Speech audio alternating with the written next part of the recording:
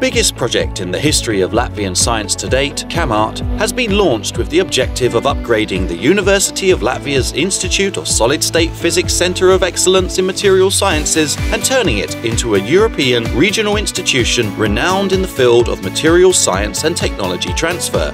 We can expect from CAMART a lot of good science.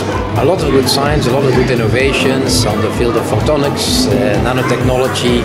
There will be fantastic new coatings developed. So from that point of view, we can expect a lot of science, a lot of innovation, startups coming out of the projects, and a big new way to extend the frontiers of knowledge. In strategic terms, the CAMART project is vitally important for the development of research, industry and the economy, not only in Latvia, but throughout the Baltic Sea region. A tailor-made environment will be created at the Centre of Excellence, where researchers and students can collaborate with entrepreneurs and create high-value added products and launch new startups.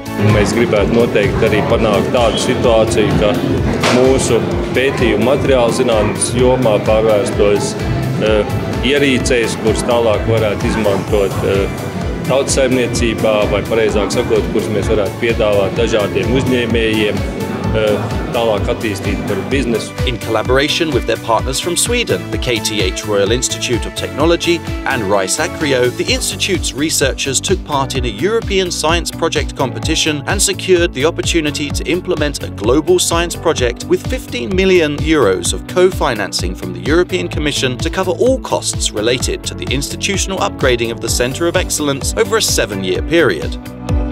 This is a big project, a unique project. Not normally one project gets so much basic funding. It was 160 applications and only 10 got it. And the criteria was to be one of those 10. And so the Latvia and also KTH and Acreo put a lot of effort, just getting it to be very good applications. A lot of sweat put on into this. There are good relations between our countries also in the area of research since many years, but this will take it to another level in a very important field. This creates new opportunities for students on all different levels and also researchers for better exchange. The project has a total budget of 31 million euros, of which over 16 million euros of Latvian government money will be invested in upgrading the centre's science infrastructure.